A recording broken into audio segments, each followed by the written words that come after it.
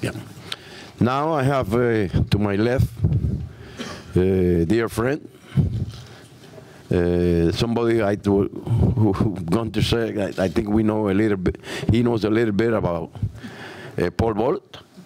But first of all, we would like to extend our most sincere words of appreciation for the Olympic champion and her coach to be here.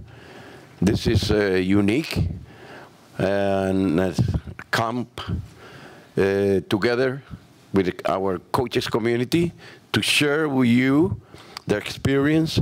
So don't be shy, ask questions. And so like I said, next to me is a dear friend. He was past president of the Development Department Commission, where our coaches commission was part of it. And he doesn't need any introduction. Just a great person, a fantastic athlete, and still a dear friend. I believe a lot in the coach. So Sergey Buka, he will be moderating this section. And Sergey, it's my pleasure to welcome you, and thank you for being here with us, okay?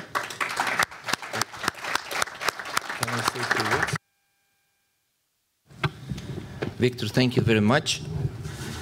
First of all, I think it would be great from my side also congratulate Katerini and Mitchell for great results, what they show last year in Rio de Janeiro, and also, of course, World Championships title. Just 2 days ago, it was very exciting competition.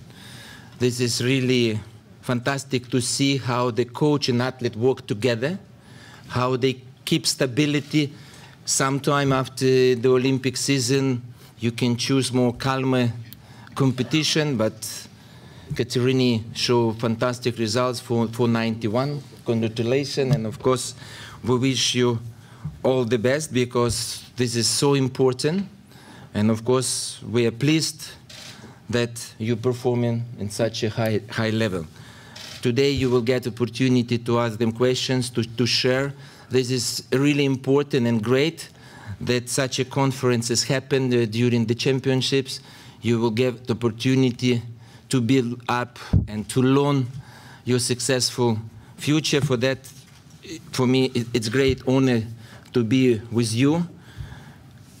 It's pleased that it's third conference when I was the chairman of development, we already start this, because we believe in role of the coaches. For me, always, it's important, because always we highlight the champions, we highlight stars. In most cases, we forget about the coaches. But I would like to say they never start shiny, never sparking if we don't have coaches work behind and they work together. For me, the athletes are our heroes, they're our stars, but our coaches is our treasure, because they're building stars. They're working many years, they're learning. They do so, you can do mistake, but you learn from your mistakes. And best way, what is today, better to learn from mistakes of others and not repeat the same mistakes. For that, it's conferences like this is very, very important. Regarding the role of the coaches, for me, it's big and important. And also, I hope you follow the situation, and you saw that International Olympic Committee decided in November it will be the first time given an award for lifetime coach achievement. It will be one award for women, one award for men coaches. And this will be done by President Thomas Bach. I'm chairman of IOC Entourage Athletes Commission, and we propose to Executive Board to make this award, because this is very important. The key elements, this is the coaches. And we did analysis and we did research in International Olympic Committee, how link between coach and athlete, where athletes receive most information, to whom he go to address and receive response.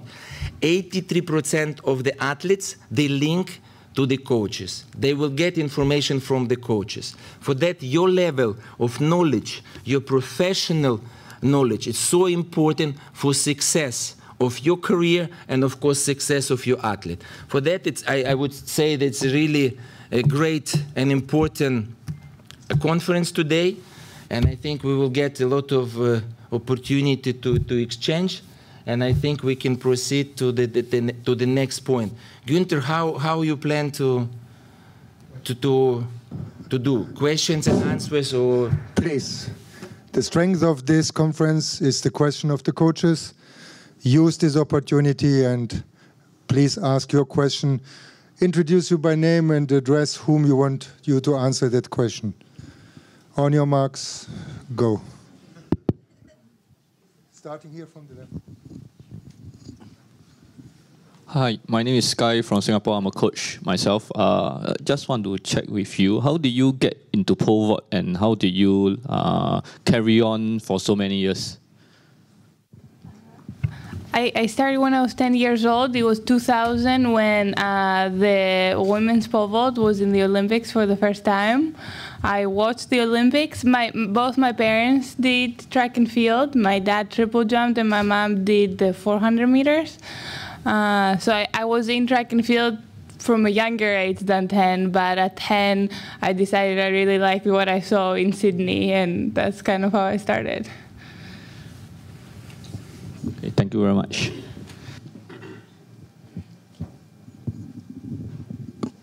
Hello, my name is Pat Itanya from Nigeria. My question is, how long have you been with your coach? I met my coach actually 5 years ago now. We were teammates first. We had a different coach. We were teammates for two or three years, and then he has been my coach for the last 2 years.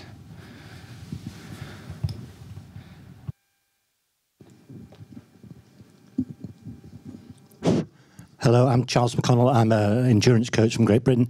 Could you explain your thinking at the end of a competition? If you're tied for first place and there's only 2 people left in, and you fail your first attempt at 490 and your opponent clears 490, why do you almost inevitably go up to 495? Why don't you take your 2 extra jumps at 490 so you have 3 attempts at 495? To you? Well, everyone really.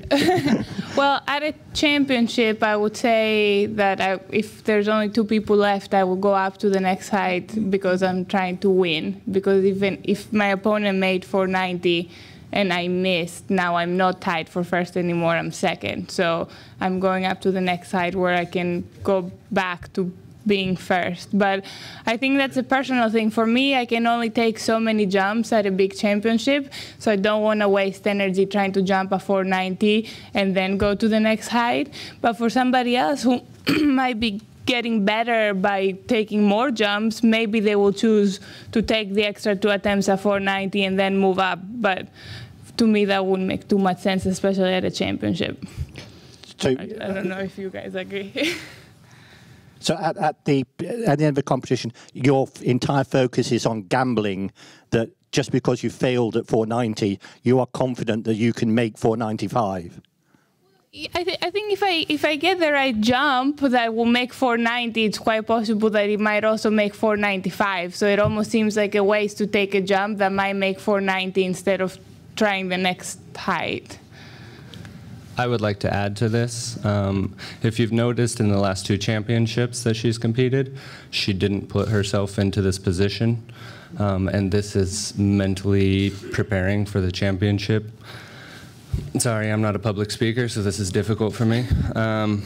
But we mentally prepare going in. We know what bars need to be made on a first attempt. And this is what we're going after. Not a certain high height. We knew kind of where Sandy was. We've watched her all year, so we knew what she needed to make win in order to take the lead, same in Rio. So you go in preparing to make these first attempts, to put yourself in a position not to make decisions like that.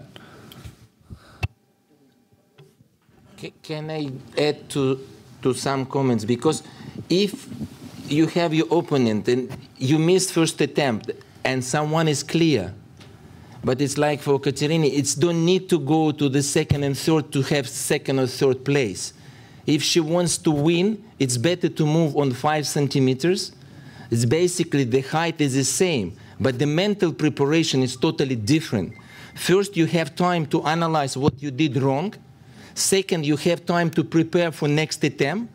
You recovering, what is very important. But because on the top level, when you go for the medal, you may be 1 or 2 athletes. It means you don't have time for recovery. Better to have break, to reanalyze, to reconcentrate, and 5 centimeters is not big difference.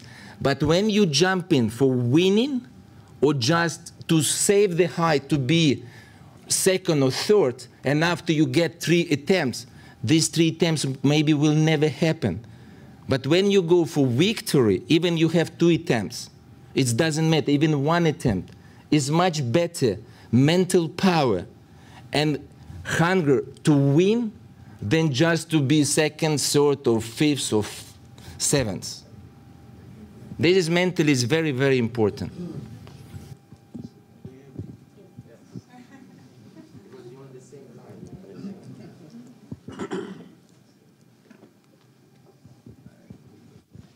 Hi, sorry.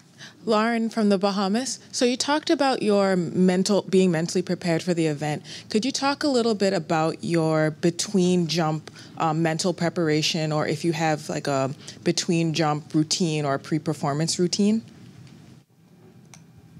I would say I'm a very chatty athlete in the field. I try to talk to my competitors, especially the ones I know that they're okay with talking and I'm not distracting them. And I think that way I'm distracting myself a little bit and not getting so nervous. But once the competition starts and I have to start focusing, I think I do a pretty good job of just only thinking about myself and my pole. I actually try not to watch the other athletes jump. I think that has been a very important change we've made the last couple of years, because it used to affect me when I see somebody make a lower height by a big margin. That would affect me for the next bar, so I don't watch them anymore. But I would say that's something I had growing up. I learned to be really good at focusing because I had only 30 minutes to study for school every day. So I had to do really good at those 30 minutes. And I think I'm that way in pole vault. I can be chit-chatting and just laughing. And a second later, the second I step on the runway, I can concentrate to what I have to do. Okay, thanks. David Charlton from the Bahamas, also coach. Now, in the introduction earlier, I think you were also a World Juniors champion. I was a World Youth champion. I was third at World Juniors. Okay, very good. Yeah. What would you say helped you to transition from a World Youth champion to now a World Senior champion? You know, it was not an easy transition. I had a lot of very mediocre years. But I think I was a little lucky. I got a scholarship from the US. I went to the US and studied in a college there. And I think that very difficult point between junior and being at a good age to compete against the best in the world at a senior level, I was in college. So even though I was not jumping so high, I ended my college career with 448, which is okay. I was still at a very competitive environment, and I was still one of the best in that environment. So I think that kept me, well, first of all, it kept me into the sport, very important. And second of all, it kept me into that competition mentality where you're going to a championship and you're trying to win a championship. So I think that helped a little bit the transition from the junior level to the senior level.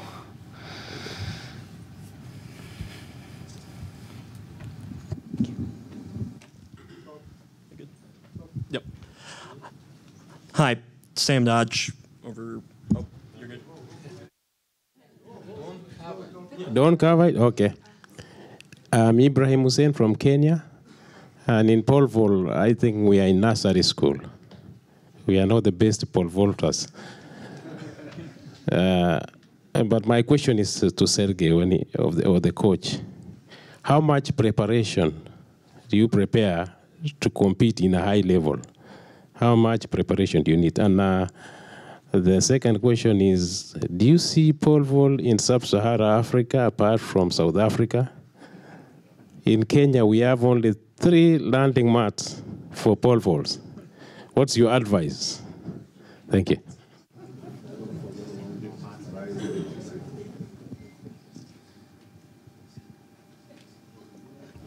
I think preparation is dependent on the athlete very much. When I got Katerina, I was lucky enough that she had a technical base that I was comfortable with. We both came from the same background, I would say. There were changes that I obviously wanted to make, but the biggest difference, and I think it comes back to the question about how you transition from a junior and a youth to a real champion, is the mental. She came from a European atmosphere, which I think is amazing in some ways and lacks in some ways. And the same with the US. I think it's amazing in some ways and lacks in some ways. And I think we could bring the balance. So to put those two together was more what we worked on. So there's no answer on how much you train. For us, we're training more mental and how we prepare for meets and how I structure the programming to get her mentally prepared. Maybe we're not training as hard as other athletes to get as big percentage gains in strength and speed by the end of the season. Instead, I'm letting her compete at a higher level earlier in the season so that she can stay confident during the season. And we go to the championship and she knows which corrections we're comfortable with and what she can jump when we get there. So we lose a little percentage gain and gain confidence and stay consistent, which has proved to be a good method. As far as getting pole vault to your region, I think this is difficult. It's an event, I think, that has a lot of technical aspect. So I'm not sure what coaches you have there with the knowledge of the technique there. Maybe bringing in coaches to begin would be the best method. In the US, there's some academies, I think, like IMG, who first bring in good coaches and then athletes want to go. And then there's some that just want athletes because they have a great facility, which is not the way to go about it. So I think maybe you have to start first by finding a knowledgeable coach, and athletes will come from that. Maybe, Sergey, we have some of the best gymnasts. If you come and see some acrobats, is that the type of body we are looking for? Because if you come to some of our clubs in Kenya, we have these acrobats who are very good, and they are so flexible. I know it's a different way of doing it. I think it will be if they're able to run well. Because normally gymnast is not running well. They can do a lot of great things. You're absolutely right. It's pole vault, it's two sports straight. It's on the ground, it's athletics. In the air, it's gymnastic. And of course, most important what Mitchell mentioned, it's of course quality of the coaches. First, you need to have coaches who knows how to develop pole vault. When you said to be on the top level, how much, I don't know, preparation you need. I can tell you I start when I was 10, like Katerini, but it takes me 9 years when I become the world champion. I was 19. It's quite well and successful, but these 9 years, it was, I would say, incredible job. And of course, this is great job of my coach. Of course, for coach, it's important to have talent, which you can develop and put the skills and your knowledge to the athletes to see the results later. But it's, of course, everything when the small kid come, that's coming from the coach. And you have different period when you go up and down. But the most important, if you start with the kids, it doesn't matter pole vault or something else, any other the discipline or events of track and field. You cannot do in 13, 14, 15 years old kid what you can do after 18 years old, in 20, 21, 22. Because when you grow, the kids grow, the bone, joints and everything, you cannot put overload training just to be successful in youth world championships or to be the best in the junior world championships. Priority and strategy for the coach must be a senior sport. If you develop the kid and you know exactly what you need in age of 13, what kind of program should be, 14, 15, 16, this is very important. You will get the future. But if you overload and you push a lot, you can be successful in the young age, but there's no future afterwards. It will be no transition period. This can be the maximum. I was lucky because my coach was smart, intelligent, and very well educated. And he saw talent in me.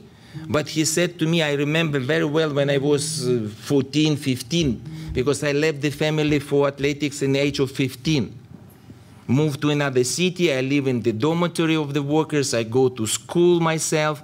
I cook and everything. But this everything my coach teach me. And he took responsibility from the family to organize my life, and I follow his advice. But he always said to me, we will not rush in 15 years for youth or for junior. If naturally what we need to do in this age, you will perform well and you will be the leader, it's fine. But our goal, senior sport. And he was clear, said, we will come to the top in age of 20. But we will come for a long time. And it's practically, if you look to my career, it's happened. Regarding the coach, your athlete on your beautiful continent, because you have a lot of talents, but without knowledgeable coaches who can stay and organize the training, and also to teach other coaches to understand methodology, technique, you need to have poles, you need to have landing area. This is a very long process because sometimes, as many athletes, you have talent in your continent. It's easy maybe to be sprinter, to be 200, 400 or middle distance. But for pole vault, you need, I don't know, 8, 10 years. But this is a long time when you need to invest. And sometimes it's like, you know that we have a center in Formia where my coach works, Vitaly Petrov. What was the philosophy and importance in my understanding, and Vitaly shared this, when you send some athlete to some center,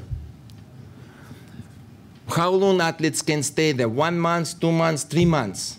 Because you need to cover the cost. When athletes coming back, the home coach is not on the same pace, not the same level. And for me, this is like we waste the money. My philosophy was if we send athlete to the center, practically in pole vault, we must be also personal coach together.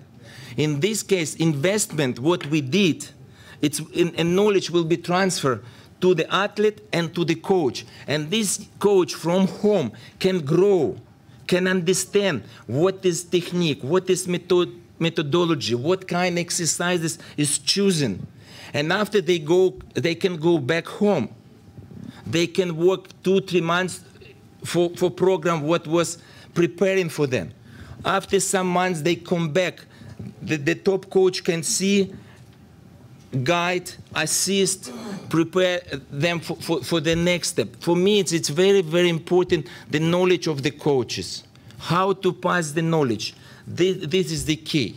And you can see development. For us, as I said, the coach is the treasure. And we should keep eye and work closely with the most prominent, most, I would say, outstanding, successful coaches who can share for coaches all the philosophy, all the knowledge and experience. In this case, we will get new generation, new talents, new champion.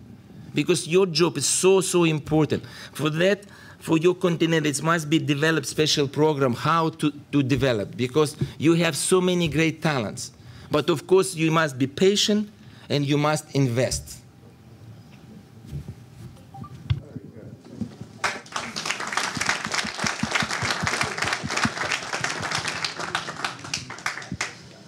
So, Katerina and Mitch, you had a great coach at Stanford, Nick Heisong. How would you describe the benefits of his approach to coaching versus the current approach to coaching? I was actually coached by Toby Stevenson in college. I was coached by Nick Hysong afterwards. Okay. And actually, Mitchell was also Nick's athlete as well.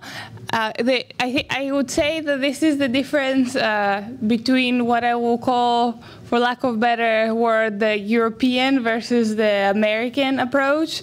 With Nick, we did very much running. In fact, we ran 300s at some point in the season, which I ran 30 meters in my approach. And there is a point in the season where we do a little bit more cardio, but to sprint the 300 for me, I think is almost useless.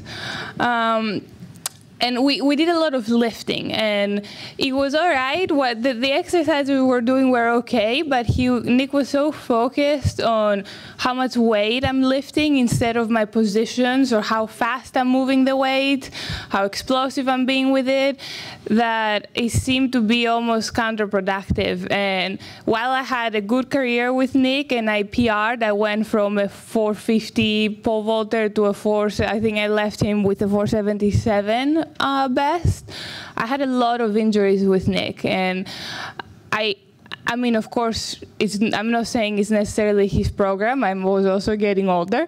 But I do think a little bit is I came from a very European perspective of training, where quality is much more important than quantity. And I was thrown into quantity, and I did not have the base for it. So I think I got a lot more injured than other athletes doing the same things. Versus with Mitch, we have focused back a lot on quality. We do a lot more drill-based training, and of course we still do speed and lifting, but everything is focused on me being a better pole vaulter. And I think maybe Nick made me a better athlete overall, I would say, but at the end of the day, my goal is to pole vault higher, not to squat higher or to bench more. So I think maybe we lost focus a little bit there. And with Mitch, we focus a lot more on, like, if I'm doing a snatch, I am focusing on how fast I move the weight, how explosive. This is an explosive event we do, so I don't care so much about how heavy I'm lifting, but I care about speed in those exercises. And the same with our speed training. I have run 300 this whole season, and with Nick we probably ran like 12 a week. So it's very, very different. But I have been a lot healthier the last couple of years, and even healthier this year than last year. Oh, and the one thing, and I don't know if you want to add anything, but we have switched a lot of our focus from lifting. I would say I probably lift once a week, and we do a lot more plyos, which it's still hard on the body. It's I think it's probably as beneficial and even more than lifting, and I think it transfers a lot better to our event. I don't know. Sorry, I'm Antonio Latorre, a long-distance coach. I'm very curious to know the data of analysis of women pole vault final preliminary result and biomechanics element. I require the comments for the coach and also of Sergei. Thanks. Okay, so we had an analysis done with 3D motion analysis at 200 frames per second. As you can see, of the 12 athletes in the final, Katarina was the only one to have a better performance than her season best, which I think stands to the point of brain training and preparing her confidence. I think a lot of the girls came in faster than I saw them all year, but what did they do with it? I think the results show. Anything on this slide, Sergey? No, I think you're the expert. You are on the practical field. For me, it's very difficult to comment right now. As far as this slide, I think this is a very interesting thing, and it's something I argue with many people about quite often. Speed is not everything in the pole vault. And it is very important and very useful, but like I said, we back off of strength training in order to become confident. So as you can see here, Katarina is the 3rd fastest but jumping significantly higher. And of course, this has to do with contact time on the ground. I think we're changing direction. We're going for a little different approach. Pole vault is a system of energy, and we can't just have one piece of the system far greater than the other. It has to transfer over the whole system. So for me, speed is not everything. And I don't know how the other events are. I can't speak to that. But in pole vault, I think we get caught up, especially in the US, with too much speed. We have to have speed in the right directions. And you'll see in some later pages what I mean by this. Sorry, can I add something to this? Because I've done this analysis before. If you see the second to last column where it says contact time to take off, it's how fast I got off the ground at the very end, and you can see that me and Yarisley Silva, who, if you've seen jump, sees extremely good at plyometrics. It jumps very high, and I think that contact to time, which for both me and Silva it's a little longer, I think it almost correlates with power to the ground. So we're staying on the ground a little longer, but we're actually using the ground and jumping up, and I think that's something a lot of pole vaulters forget about. There is a vertical component to the vault. We want to run fast, but we want to run fast this way to go as high as we can, and I think a lot of vaulters forget that at the end of the day, we need to go up, and we need to jump up, and we need to help the pole, and I think this shows in that column the contact time to take off, at takeoff. I just want to add what said Katerina. It's a very important point that you need to vault, but the most, they're not vaulting. They're standing on the ground and they're bending the pole. For that, all your velocity, all your energy, it's wasted. It's go to the box, but it's not give you back any energy through the pole to the body to fly. You need to have good velocity, but the question how you transfer all this energy, all the velocity to the pole. In the case, as coach said, it's maybe Katerina on the third position on velocity, but how she transform all the energy to the pole, and she jump. She do take off and push the pole to move. This is what we talk, this is the key of pole vault. Why in pole vault you see more or less the athletes on the same level, but you don't see the gap if we speak about the men pole vault 6 or the girls 5 and higher, in men pole vault 6 and higher. Because still 32 years later, 6 meter, this is the best. You win everything. It means this is technique. It's so important. This is the key of success. Regarding the preparation, because of course you must be mentally, physically prepared very well to achieve good technique. This is connected. But in connection, I want to say before, when you're preparing, you look to choose different exercises. You do weightlifting, you do gymnastics, you do the sprint, you do the jumps, high jump, long jump, hurdles for it, and the different things. But in all this training, you need to do a lot of repetition. It means athletes receive very hard, big amount of training. And in this way, I just want also to focus for you to say it's culture of every exercise, right technique of every exercise, very important.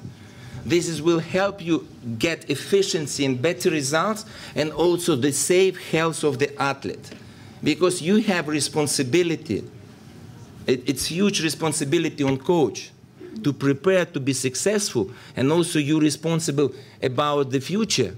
If it's, what will be the health of the athlete, what will be with the back, what will be with the ankle.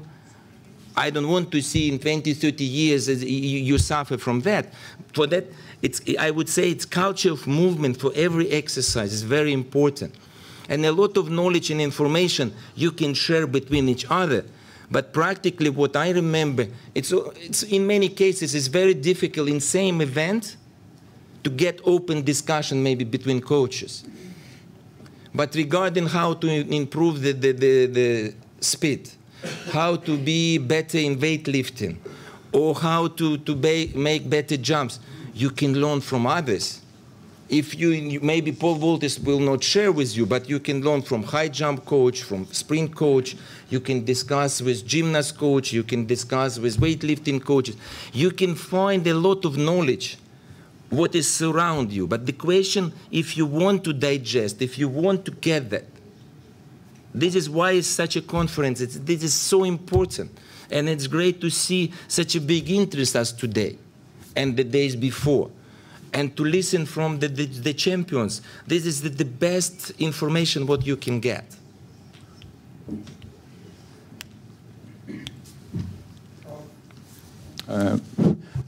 My name is Henny, sprint coach from South Africa.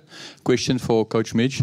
Since you made a comment of what is good and what's lacking in the States and Europe, some information came forward. Can you expand a little bit more? What you see is good and lacking in States and in Europe? This is a little touchy. In Europe, in Greece, anywhere where we spend most of our time, I can walk into the stadium on any given day, and it's like Sergey has said, everybody is working on brilliant technique. We can walk into the stadium and see 10 kids having, I believe there is a good, perfect model for pole vault. I think that not everybody can have the same model, and we have to adapt to the child a little bit. That being said, everybody has a very similar technique, and people are doing things the same, and they're working on drills, and this allows them to perform consistently. But as far as the strength training goes, I think maybe there needs to be a little bit more of it and a little more thought out process of it. And then when we go to the US, I have been to thousands of clubs and camps where kids are doing nothing but pole vaulting. They didn't learn how to carry a pole, they didn't learn how to hold a pole, they didn't learn how to walk, really. And then we're trying to pole vault, and I think you see it in the consistency. There's tons of talent in the States, and there's tons of interest in pole vault, but we consistently fall short. And I think we work too much on speed. Everybody thinks that it is a factor of speed, obviously, but we have to be able to translate that speed, like he said, and I think the lack of drilling there and the lack of focus and... Thank you. Hi, Jerry. I absolutely know nothing about pole vault, but I really like to watch it. I coach race walkers. But Katharina, you said something, or you tweeted something, that really caught my attention after the after your event, and it was right after your interview, and you tweeted, "I'm not sure what goes through my mind during interviews." You gave a great interview. It was really wonderful, but that comment that you made, that you're not sure what goes through your mind during interviews, sort of tells me that you're tapping into some part of your unconscious mind as well when you're performing. So I'm wondering, are you doing any work on flow or the type of mind work that you're doing? Does it go to that place where you can tap that unconscious resource that you have? I mean, I can talk about the unconscious. It's called the unconscious for a reason. But one thing that once we started working together, so let me first say that I studied psychology in college. Well, I studied biology, and then I went into grad school. I got my master's in psychology. But when we first met, I was very against sports psychology. I think maybe because I saw how research was conducted, and to me it just didn't seem applicable to what I would call the real world, and psychologists might kill me when I say that. But it's very different to have an experiment in a very controlled situation in a room, and very different what happens out there in the field. But he made me start doing a lot of visualization. It was very difficult for me at the beginning. I've done this now for 17 years, and I cannot visualize myself pole vault. I mean, I have to have taken now millions of jumps, and I was not able to visualize myself pole vault. So we started very slowly by maybe visualizing the first step and the second step, and at first I had to visualize myself from a third-person perspective, so as as I'm looking at myself and not I'm actually doing it. And then slowly over the years, now I can say that maybe I've reached the point where I can see myself taking the jump from my perspective. It has been very difficult, but I think it's just as important as physical training. I think a lot of people know what to do for physical training, even if you're not doing 100% the right things, you're close enough. As long as you're healthy, you can compete at a pretty high level if you're talented and you've done good work. But I think a lot of people forget about that part. They forget about the well, it happens to be the topic today too, but they forget about the mental part.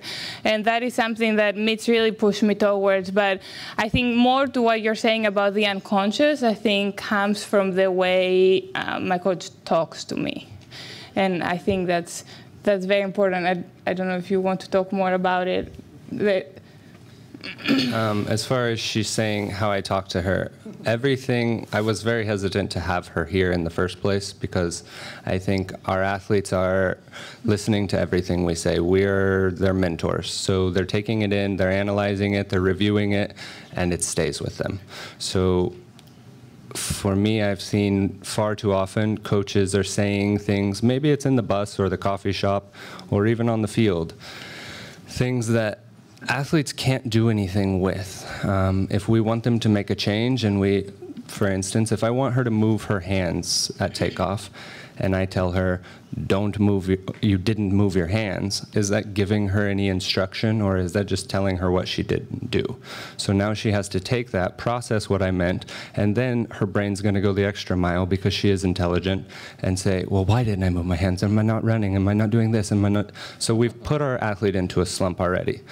So for me, we have to give the athlete direct orders. And I am not a believer in letting them know what they're doing wrong.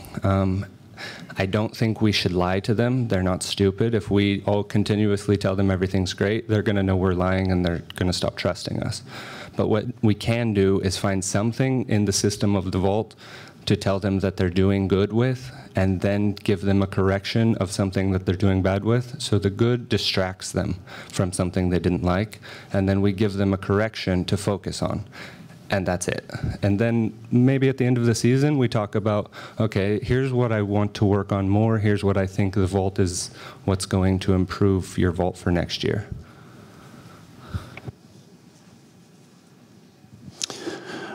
Est-ce que je pourrais poser une question en français?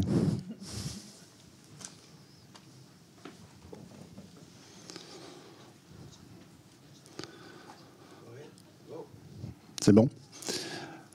Monsieur Sergueï, je voudrais vous poser une question. On a parlé tout à l'heure de l'importance du mental sur la performance. Quand vous avez dominé la perche sur le plan mondial, quel était votre état d'esprit en abordant un championnat? C'est-à-dire, aviez-vous des certitudes ou alors des doutes?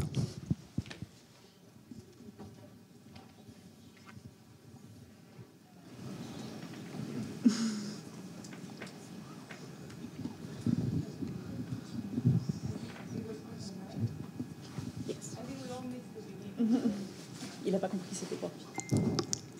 Ah, faut que je répète la question? Voilà, dans la première partie, on avait parlé de l'importance du mental sur la performance. Donc je voulais savoir, Monsieur Sergueï, quand vous avez dominé la perche sur le plan mondial, quand vous abordiez un championnat, est-ce que vous aviez des certitudes vis-à-vis de vos adversaires, ou alors des doutes, ou quel était votre état d'esprit?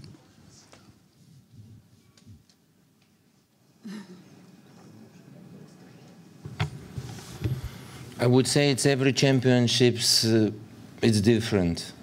It's like every day is different.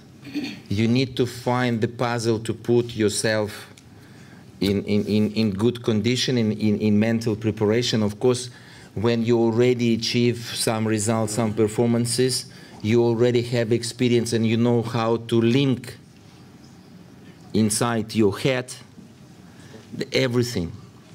But of course, sometimes you're confident, its preparation is going very well, you train well, you do very good jumps, you're confident and you come into the competition to set up the new world record.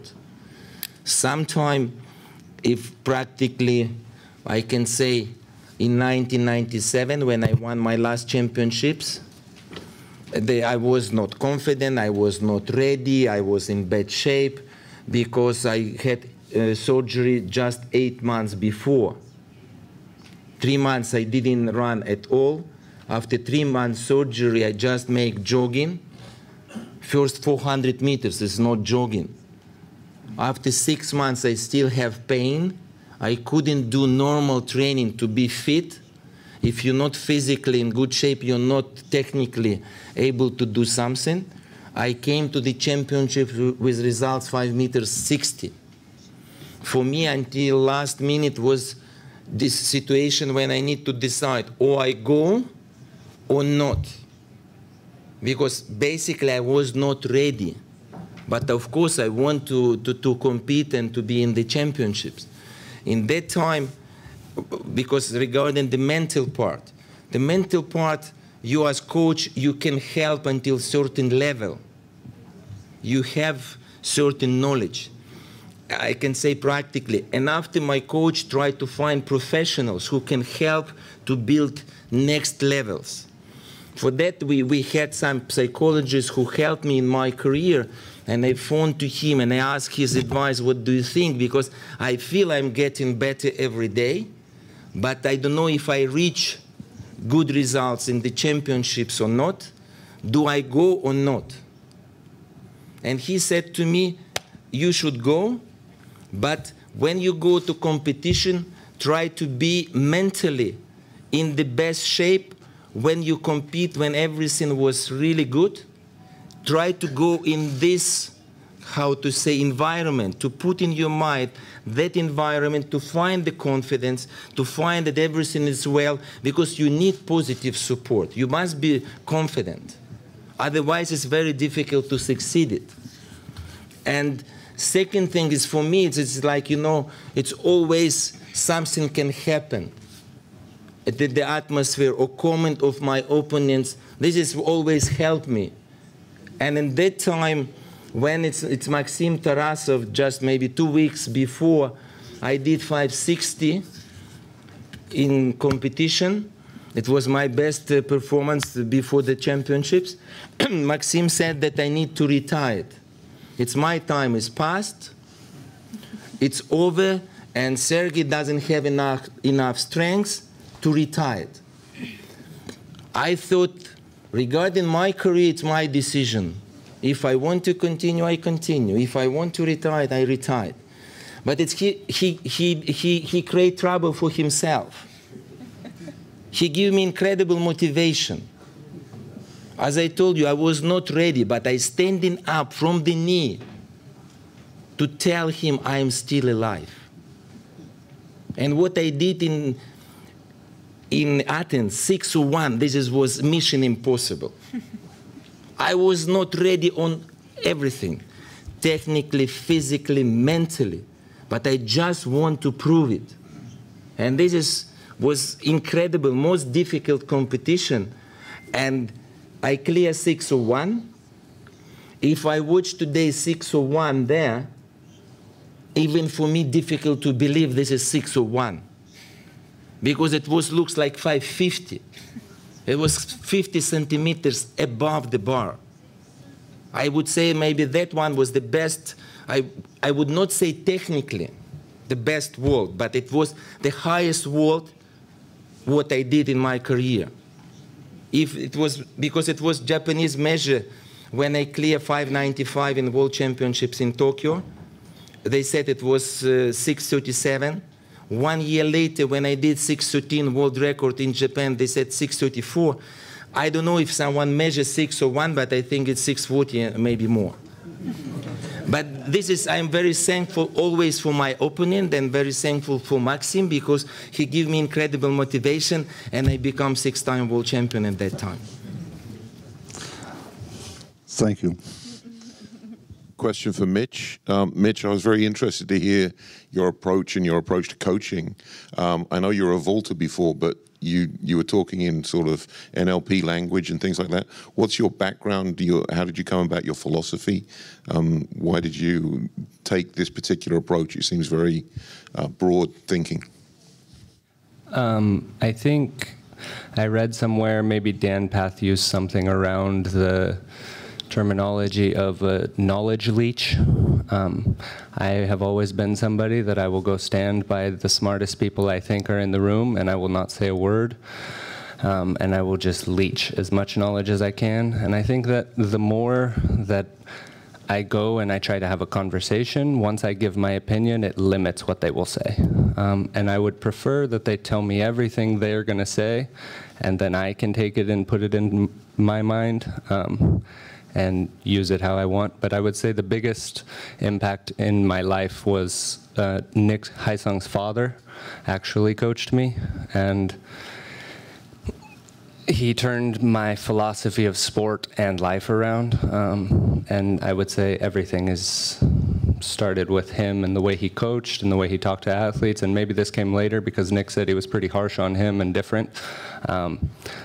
But with me, I loved him, so I think he turned it around, and then I wanted to see more and learn more, and I look at other events. I played baseball for 16 years, and so I took a lot of baseball coaching and from everywhere.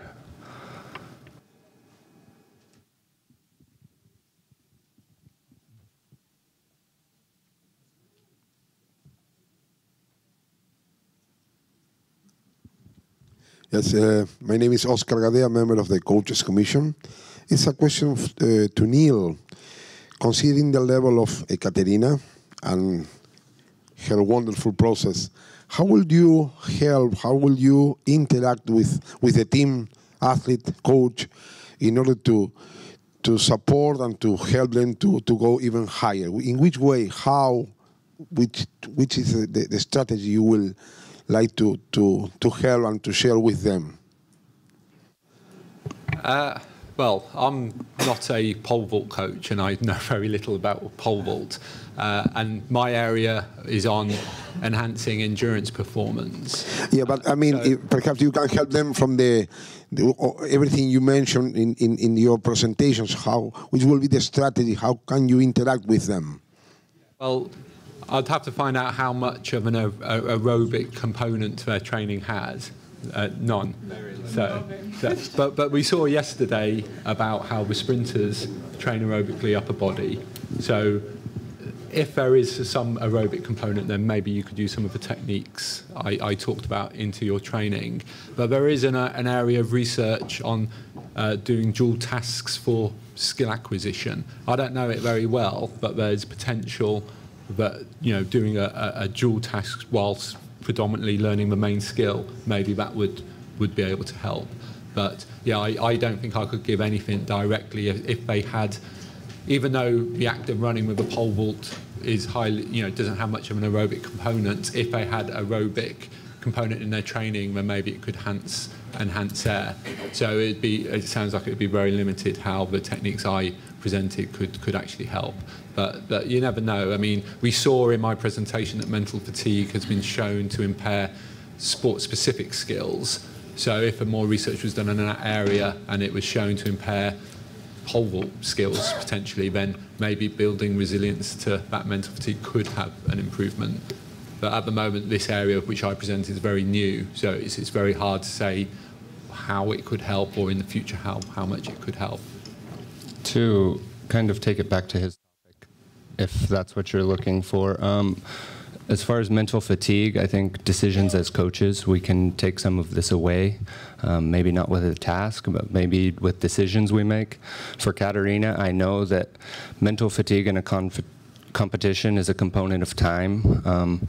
So often we start high, and this is not just to start high. This is because I know that once she takes the first jump, she's going to go back and be analyzing that jump over and over in her head until she takes her second jump. So for me, it's better to jump higher, and even if she misses the bar, we can take another jump, but not sit there for the whole competition to progress and think about what she has to change and then try to take another jump. So there's a little bit on mental fatigue there and how we can adjust it as coaches.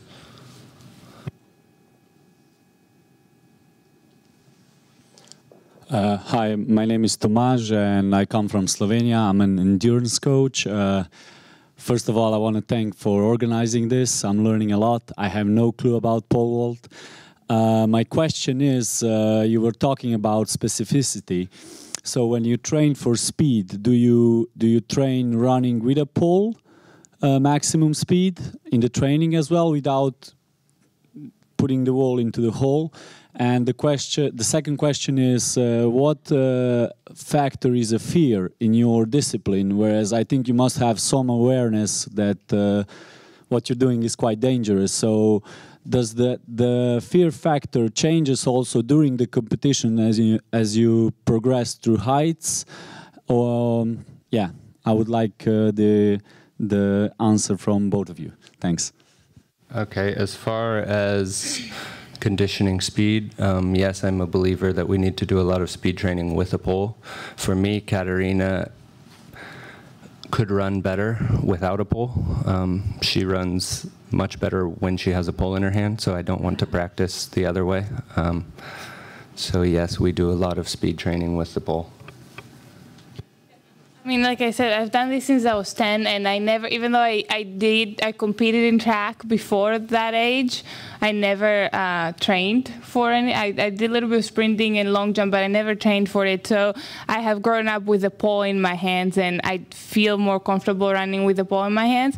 We, of course, do some stuff without a pole. We can always have a pole in our hands, but it's different running position almost. When you're running with a pole, you want to be taller. You're not quite, I mean, you're sprinting in terms of velocity, but you're sprinting in quite a bit different position. So we do a lot of things with the pole. Not always putting it in the box, but maybe having a towel down. Some people put a box, like a plastic box that slides. So there's different things, even just a line, just a chalk line. I mean, there's a lot of different options.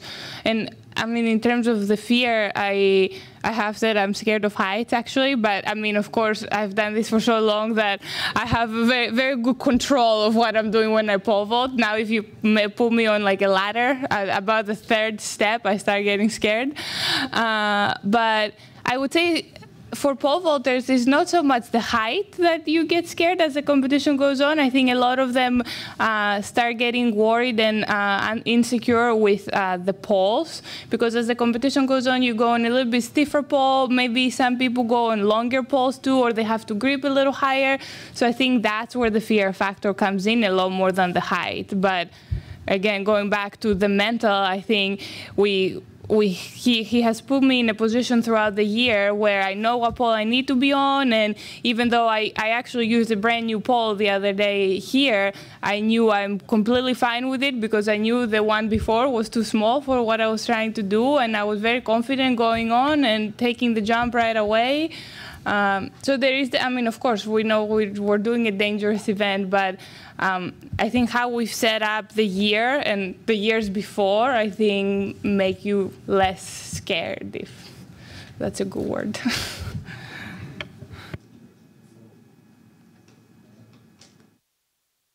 Can you hear me? Yeah. Hello, my name is Paulo. I'm from Portugal. I'm a swimming coach. I'm not here by mistake. But I'm really curious about, you said your visualization training. I'd like to know if what you do, it's more the technique, or are you imagine beat your personal best, the national best, or the world records? Both. I mean, often I would just go through a competition scenario where I would start at a bar that I would normally, at a height I would normally start on, and then go to the next. And the problem is that I'm so bad at it even still that a lot of times I'm visualizing missing the bar. And then I'm like, no, I have to make it. And then I take a second attempt in my head. And I really am not the best visualizer. I'm working on it. But I mean, they come together. I think I'm trying to visualize the technique often. And I would say more during the training season, I'm focusing on visualizing the technique, and once we get closer to meets, I'm just thinking that, okay, I made for 60, I made for 80, and then maybe to like a PR height, a personal best height. So both, yeah. Thank you. I think Katerina, in the beginning of this session, he said she's not watching now the other girls. Is it correct? Yes. But this point is very important, because you don't need to watch competition, what they're doing. You came and you have all your program. strategy, mental preparation, and you don't need to see the world of others, because this is picture can maybe destroy your picture which you have inside. This is very important point. I just want also to share with you from my experience. It's regarding the mental preparation. This is the key. You can have incredible talent, but if the person is not able to resist the stress, to resist the fear, you cannot do anything. Can be champion of champion, incredible results in the training, but when came to the competition, stress completely destroy the athletes. For that, it's very important with your athletes, always teach them to be confident. They must remember best performance. They must remember the best mental preparation in some competition, what they felt. They must be always confident. You must give support. If they shaky, this is put them for sure down. If it is even like big event world championships, when I see the athletes, I always say to them, but forget this doesn't matter. This is not world championship. This is championships of your city. When you go in city championships, you're confident, you walk open chest, you look to everyone like this doing the championships, because it's everyone afraid. Every opponent also in stress, everyone in the same condition. How you manage yourself, this will be the performance. And you came, who is your strongest opponent? Who is the strong opponent for her? Herself. Exactly, it's right. For that, put your program, you know strategy and tactics. You know if everything going well, you go this way. If something not, you need to be prepared. Regarding the put like last attempt, if you're losing competition, I would bring attention to this. If like I missed 2 attempts for 5 m 90 in Tokyo World Championship, and the Hungarian pole vaulter did it in first attempt. No, he did in first attempt, I missed first one. I moved to last one for 5.95, because what I explained before. Because I have incredible motivation. 5.95, even it's high, I go to win competition. This is totally different motivation. Now sometimes, like if I look high jump, I see the jumper who start to change. They start to do something like from pole vaulters. You cannot go 220, 225, 227, 229, 231. What? If you're already 240, why you waste so much energy? 20, 25, 30, 35, 240, finish. Because if you go so many watts, it's incredible how they resist, how they keep the energy. The bar is rising, you lose so much energy. You need also everything, it's mentally prepare in advance. What you do, you need to look also environment, what weather condition, like we can see here in London. The weather in 5 minutes will be completely different. Completely, but this is mental pressure. You must be ready for that. You must teach your athlete, if weather change, you do this, you do that, you choose this pole. Take smaller pole or take stiffer pole. You change the tactic. You will not start maybe 450. You should start maybe 440 if you see clouds is coming and rain can start maybe.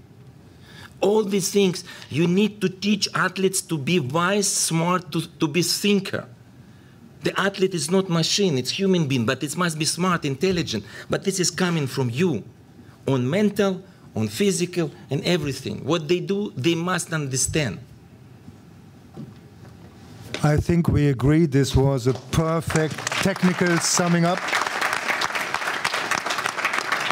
Thanks a lot, Sergey, as an excellent moderator in that field of expertise to sum up all our ideas. Gunther, I was not too prepared to be moderator. Just pleased to share what I know and try to be with this. We are privileged to have you here. Thank you. Give him a clap. And I ask our friend Victor to close the conference, please.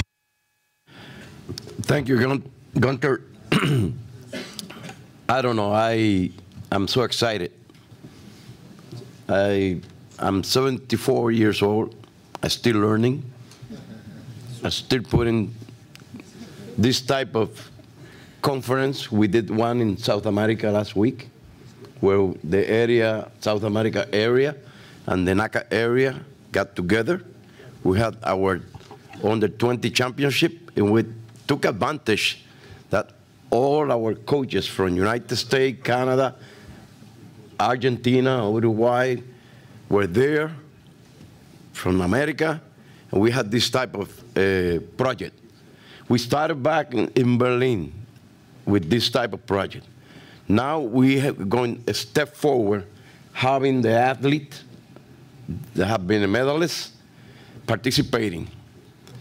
And what Sergei make the observation about when we have this gathering and the different projects that we have in the development department, it's great to have coaches, personal coaches with their young athletes together. Before we went to the Junior Pan Am, there was a project in Puerto Rico at the Regional Development Center where we have 8 young pole vaulters from the Caribbean with their 8 personal coaches under one of Vitaly Petrov's best students, David Butler, who is a coach at Rice University in Houston, and he has a school of pole vault there at Rice University with young kids all the way to a high performance level. And this type of project, educational process, is for me, is the best. We did it in the Caribbean back in the 90s, early 90s. Lawrence Segre used to come with his athletes. We bring the best from the Carifta Games with the coaches, the best athletes, young coaches, young athletes, and young coaches, and everybody learned. Then they go back to their home and pass the knowledge to the other coaches.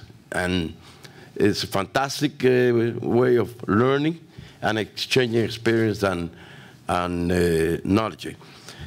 As president of the Coaches Commission, I want to first of all introduce a couple of members of the commission that are here. They're very active. Oscar Gadea, who represents South America, and Charles Comenet, who represents Europe, is right here, another great coach. This guy keeps me busy, and we're missing Frank Dick, which is also a very active member of the commission.